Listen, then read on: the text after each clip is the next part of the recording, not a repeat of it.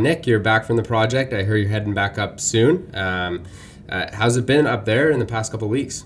Well, it's been a one-of-a-kind year because, again, we're always getting to drill new things because there's never been drilling on the project. But, the Pete's area, which we put out news on, has really gone above my expectations with the amount of sulfide we've been able to intersect.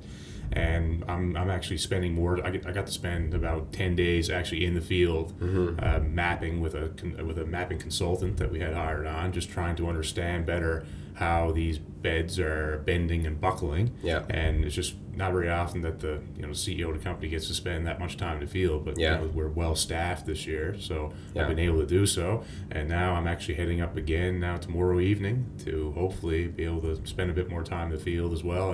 And it's very important to be able to map these things and also know the different textures. And I've spent a lot of time with these rocks now over the last 5-6 years, so I'm starting to see how the different grades work with different textures and the proximity to the source versus more distal. So it's been instrumental in helping my geological understanding, which is the fundamental behind all the success we're having. Yeah, and going back to that news release on the Pete's discovery, so what's the significance of that in terms of its location to the other targets on the property? Yeah, so I mean our tactic this year was spend as little amount of money trying to hit as many carbonate replacement massive sulfide occurrences as we can over a large area, right? So we're drilling, I think our maximum depth hole was around 250 meters, but the average depth of intersection of mineralization is anywhere between 20 meters and around 80. So that's considered near or at surface, and we can see several occurrences that are actually outcropping into limestone surface, and there's a little bit of overburden there in the area, a couple meters, and then we're drilling beneath it with a 100-meter step out, and I think it was 12 to 15 holes that we hit massive sulfide, and some of them very significant, such as a 6.4 meter intercept that we had. The textures vary in each intercept. Some are the same, but we hit. It's about 33 meters of massive sulfide, semi-massive massive sulfide, with 1,500 meters of drilling.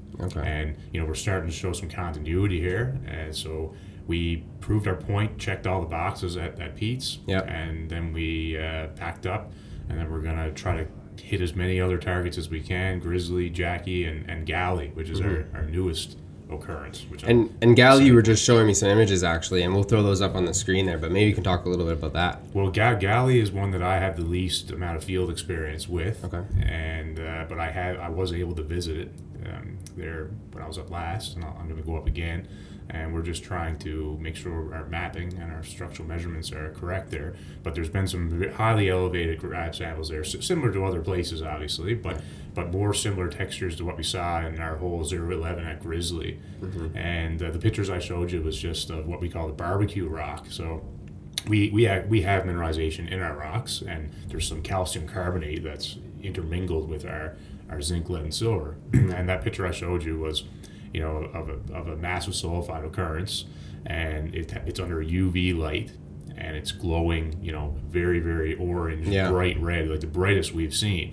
So that indicates that, you're the closest to the sulfide, but obviously there's sulfide in the sample. So you already answered your question that there's sulfide there.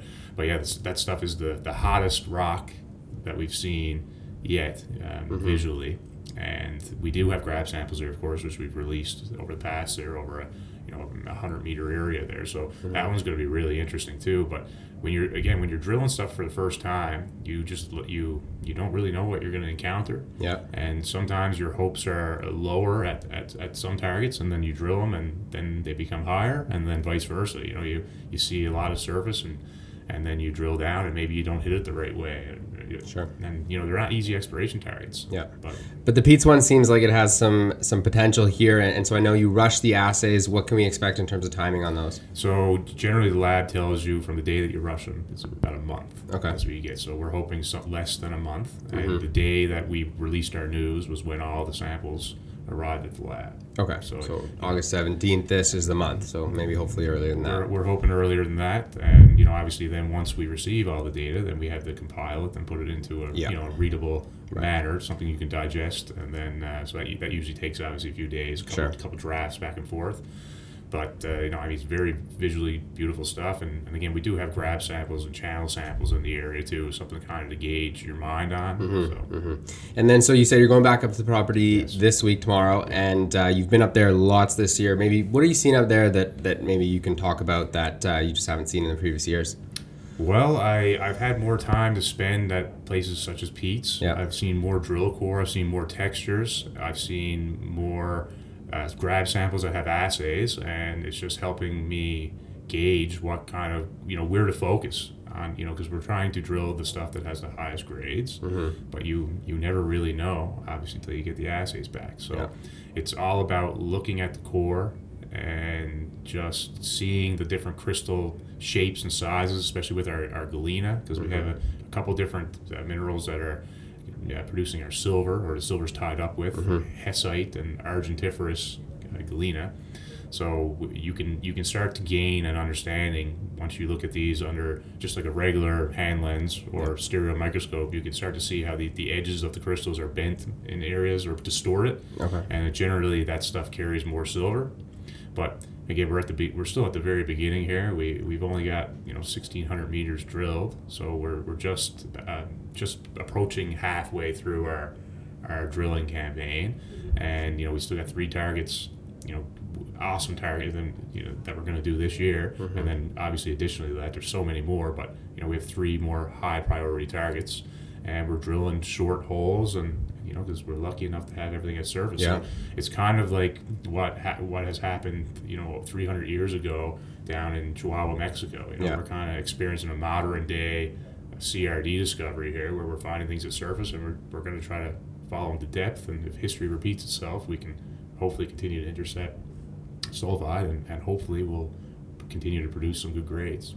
Yeah, well, we'll be watching for these assays in the next coming weeks here, and then obviously the rest of the targets are also super exciting. There's tons to go. So thanks for coming in and giving the update, and we'll talk soon. Perfect. I'll talk to you later. Thanks, sir.